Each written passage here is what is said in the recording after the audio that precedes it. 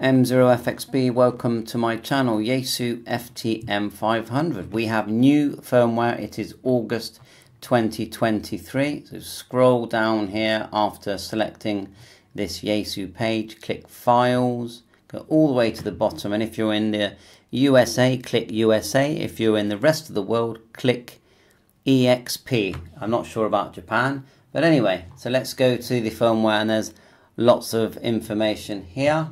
Let's just click this one here, have a quick look. Main firmware is going to be 1.06. At the moment it is 1.02. The DSP is going to be version 07.20, and then I think the sub doesn't change, but maybe I'm wrong, and then C4FM DSP 7.20. We'll do that. Let's see if it's showing us anything more. Currently we have two different destination versions of the FTM. That's the USA and the EXP, which is EU, including EU and China. Okay, the firmware version for Japan is different from the USA or the EXP version. Fair enough, and there must be another link for that. So I will provide these links in the description. Is it going to tell us what changes have been made? Looking down here. Fixed APRS time zone bugs, fixed DTMF coding bugs. Yeah, I've heard about that. Other improvements have been made. So not massive changes, but it is a new firmware, and we've never seen a firmware update before. Let's have a quick look at these instructions, and then we'll have a go at actually doing this in a separate video. So there's the upgrade manual. It is telling you to make a backup first, and it does show you how to do that. So let's try it on the radio. Press and hold function.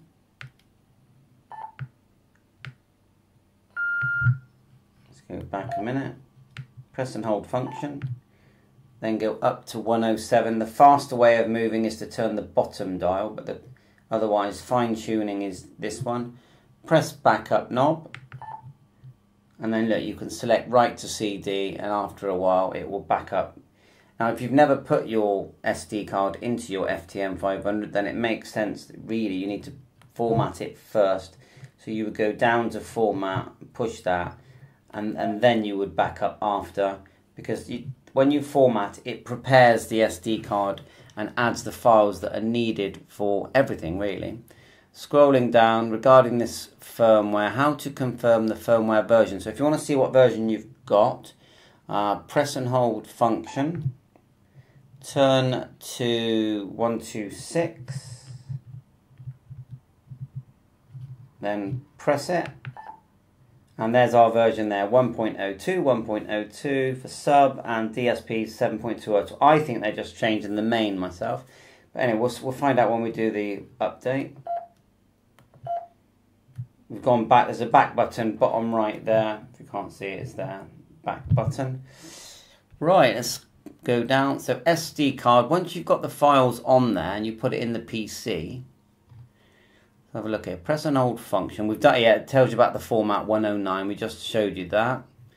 Downloading the firmware should be quite straightforward. Once you've done the format, you'll have these files appear on, you put the SD card in your PC using a USB stick adapter, and you'll see that the files need to be dragged into this folder here that is FTM500 backup and GPS log. You can see where they're showing where to put them, and then it should find them when you put them in the radio. Scroll up, how to update the firmware, turn the transceiver off, insert the card, okay, press and hold the DISP key and the power key, and you get this window here. Insert the SD containing the SFL files, select update and press update. So it should automatically tell you what it's doing really. To cancel the update, rotate the dial knob to select cancel. Okay, fair enough. Press the dial knob. The firmware version in the FTM500 and microSD memory card are displayed, so everything's displayed. Number 5, rotate the knob to select update and then press dial knob. Confirmation screen is displayed. Press the dial knob to update the firmware. When the update is completed, screen will be displayed with all the new numbers. And we can check that now. You do have to reset the transceiver, so that's quite important. and you can reset that in menu number 127. Just show you that menu. There it is there, factory reset 127. Just follow those instructions. And when it comes on again, you will need to add your call sign. So we will do this. Just remember, really important, if you've got lots of memories, save them somewhere, whether you're going to save them using software or you're going to do what they've said here, where you press function, hold it down, go to 107 and save. See that there? Back up and then press the function again, right to SD card. Okay, well, if this is just an instructional video, but you may be watching the actual installation video, and I'll probably put this at the start anyway. Thanks for watching so far. First thing then, let's take the SD card out of the FTM500. Let's go like so, just push it, and it comes out this way around. Okay, we'll put it into our adapter. Now we've opened up where the files were stored in my download section here. These are the 3 files we need here. And we've opened up on the right hand side here just basically the SD card that's in my PC. You just scroll down and just go to your SD card. See it here?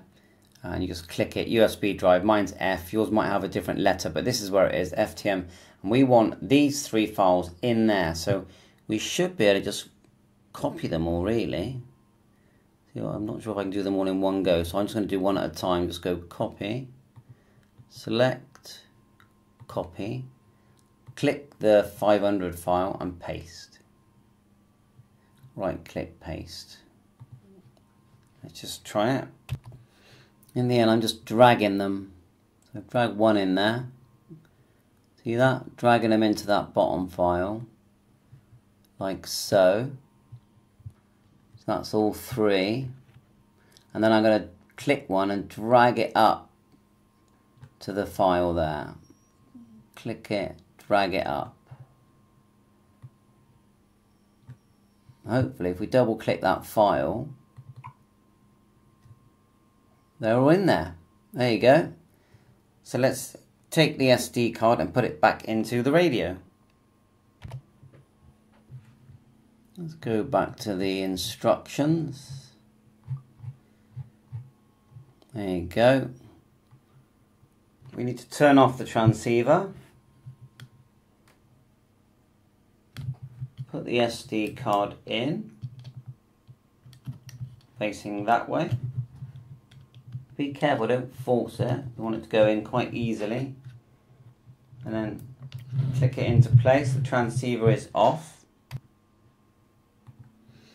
Turn off the transceiver, insert the card, press and hold DISP key and power. Let's do that.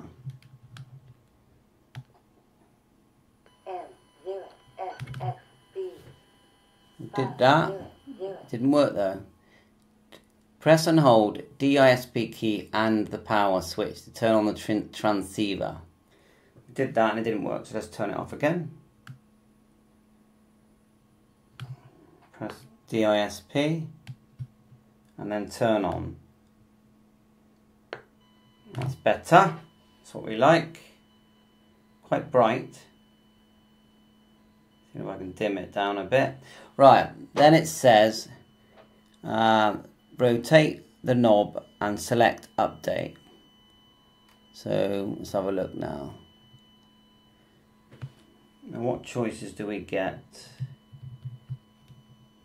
Yeah, the knob that you can turn is the main VFO.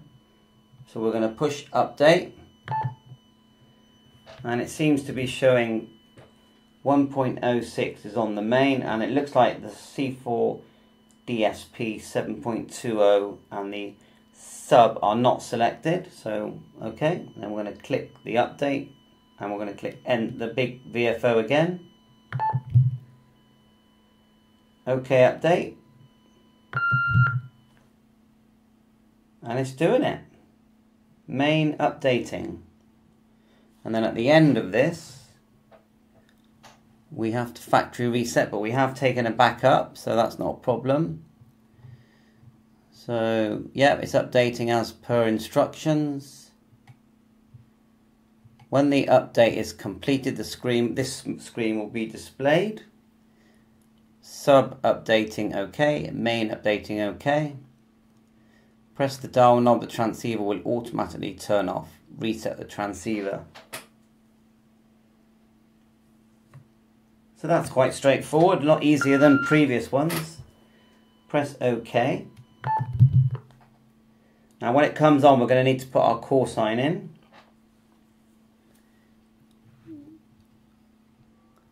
So, but we do need to reset it first. So turn the transceiver on. It's still got my call sign in because we haven't reset it yet. Press the function knob and hold. Turn to 127.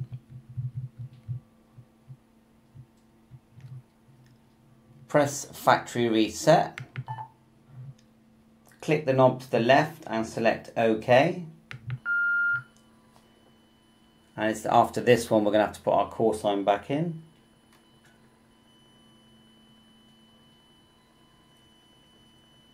So it's quite straightforward, wasn't it? On and off, and then we get our call sign back in. Press enter. So we'll go M. Go all the way along. 0, then back to letters. F. X. B. That'll do. Hold down the F. And then to restore, M0 F X B. Hold down your F. With the bottom knob, turn until you get nearer the SD card. Back up, which is 107. Read from SD card. All. Click left, OK. I know it's a bit bright, but that's gonna load everything that was in there before with a bit of luck.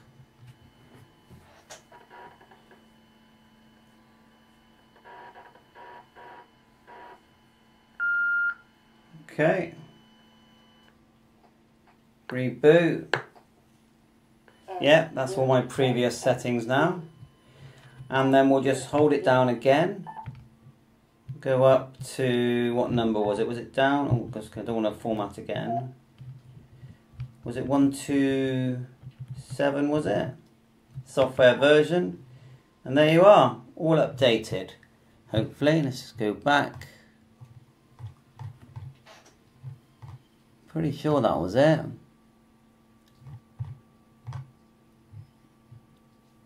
Trying to find the file now to make sure. But otherwise, thanks for watching my channel. We've got the procedure now. And if you're finding my videos helpful, please hit the like button and remember to subscribe. Catch you on S73, all the best.